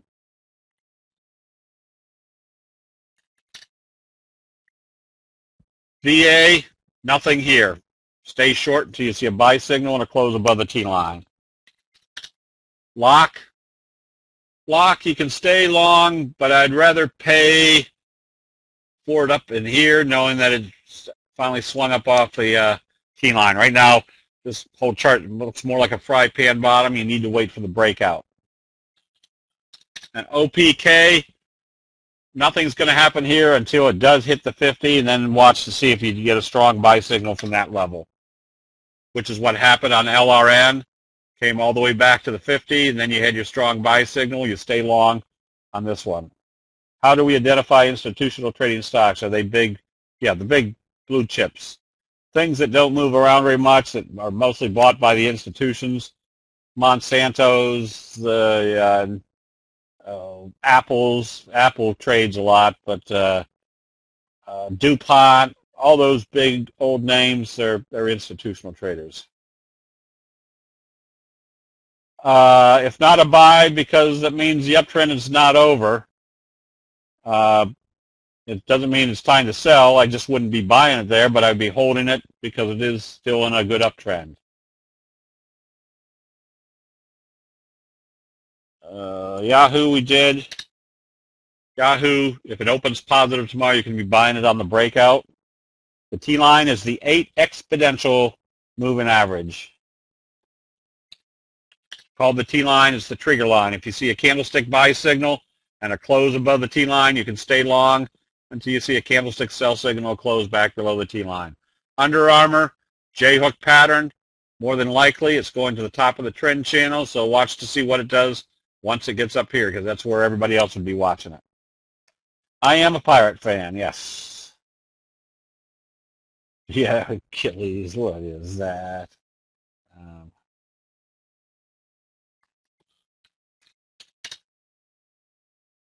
Pinnacle, after the gap up, you're at a 45 degree. You stay long until you see us sell or close below the T-line. And CUDA broke out. You can see the little slow curve. There's your Morningstar signal. You stay long on this one until you see a sell signal. Let's see, HEDJ.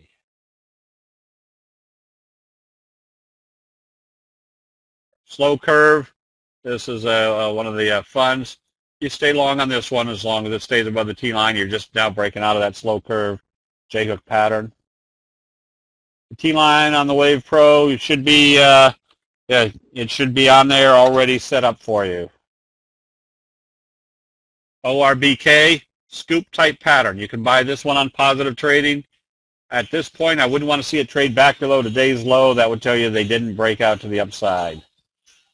Corning, nothing yet. You've got a Morningstar signal, but you don't have the bullish confirmation yet above the T-line. We did QU or QUIHU. Just stay long. This is coming out of the J-hook bobble. Still anticipate going to the 200-day moving average. That was a good place to retire. All right, Clint.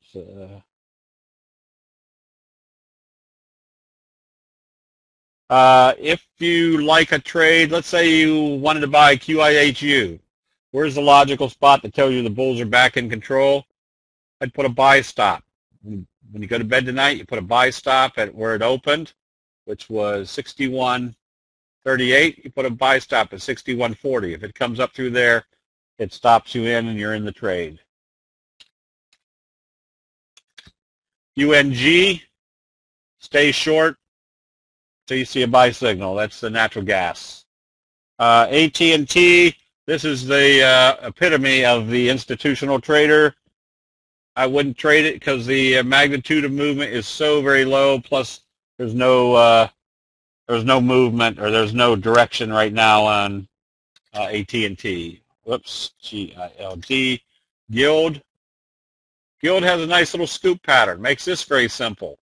If it opens positive, it's confirming the scoop pattern and telling you the 50 is not acting as resistance, and also telling you this downtrending channel is not acting as resistance. You want to be a buyer. Walmart, nothing here. I wouldn't be long or short. Yeah, I wouldn't be trading this one at all. I don't trade Forex. I trade the Forex is just a combination of two currencies. I'd rather just trade the currency straight out. Jarek, there is the scans. You'll have to hunt around for them, or that's a good question to ask in the chat rooms during the day, or in our chat room, is how do you find those scans? And we got enough people in the chat rooms like Ed C that if you need a scan for whatever software you're trading, he can write it up for you. Rich, that I don't know whether we're doing options house or monster or trade monster yet. I don't trade penny stocks, Greg, because usually my positions are big enough that I can't trade the penny stocks. I usually have to trade stocks that have a very good volume to get in and out. Joseph, I'll try to find a left-right combo somewhere.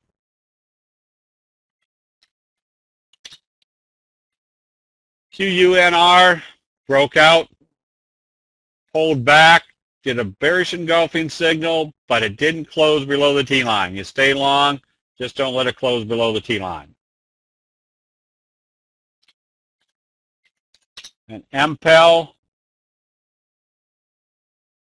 another one, you stay long. Notice how it gapped up through the resistance level. Look for it to go to at least the 200-day moving average. All the stocks you've discussed, would you trade options if the math is good? Yeah, if I see something that I really like, in this case I really liked Tier 1, and because it was moving so fast, I just bought calls in the May options. Tomorrow or tonight I might look to see if there's an option spread. Probably not on this price stock that would be feasible, but if this was a $50 stock, it might be better a better option spread to do. GLD, still trading back below the T-line. So the gold trust is now starting to back off. Don't trade Microsoft. It's the one, also the epitome of institutional trader. Just doesn't have the magnitude of move, number one, and doesn't have a chart pattern that I want to be trading. AMBA does have a nice chart pattern. You stay long on this. Notice how when it came out of the scoop pattern, had this nice slingshot effect to the upside. Had a J-hook pattern. Now you've got the slow curve. You can still be buying AMBA on a positive trade tomorrow.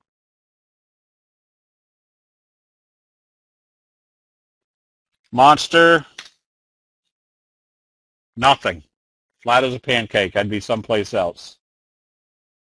Which way is Philip Morris heading? You can be buying this one. Again, an institutional trader, but the first likely target is going to be back up to the T-line. Oh, I think we're in overtime. All right. We'll just keep cranking out until either I fall over or you fall over. Goldman, as long as Goldman stays above the T-line, that tells you the markets are probably going to be in a good stable uptrend. Fold, I'd be buying this one on positive trading.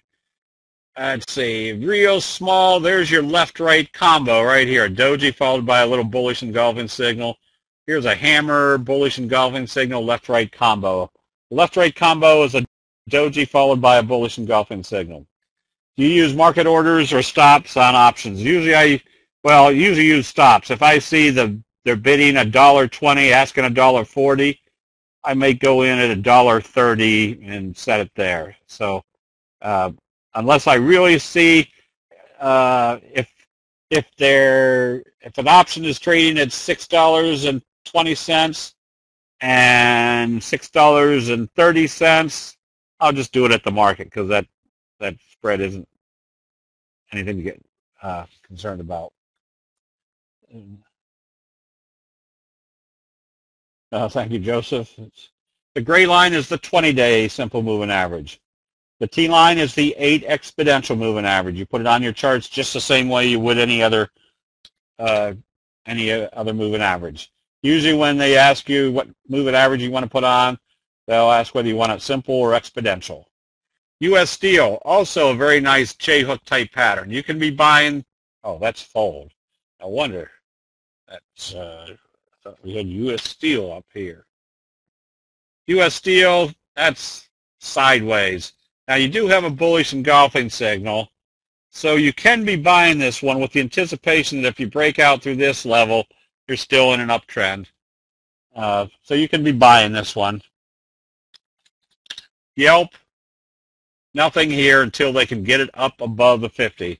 If I was going to buy this one, today's high was 48.10. I'd put a buy stop at 48.20. If it comes up through there after this little inverted hammer type signal, it tells you they're taking it up further. First Solar, nothing.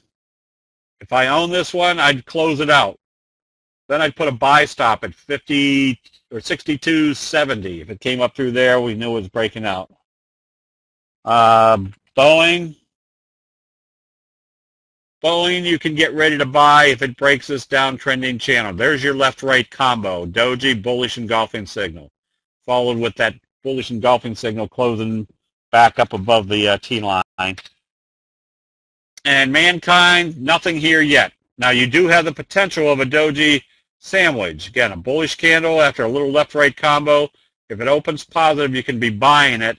That tells you they've broken out through the T line, making this target your next target. But there's a gap to fill right up here, which would also probably coincide with your 200-day moving average. Let's see. I think we did NVGN. Maybe we didn't. This one, if you own it, you stay long. This is what you expect coming out of these kind of convoluted fry pan bottom. If you're looking to buy it, you put your buy stop at today's open, because if it comes back up through there, the profit taking's over. You hate Bill Mazeroski? No way. He's an idol. 1960 home run. URI, United Rentals, fry pan bottom. You stay long on this one. Okay, let's call it a night. We're way past everybody's bedtime. Yes. All right, everybody get a good night's sleep. If you if you need a trial to the website, again, we've got the chat room all day long. We do Monday and Thursday nights trainings. We try to do a special training at least once a week. I think we did one the other night on something. I can't even remember. Oh, we did the advanced patterns the other night.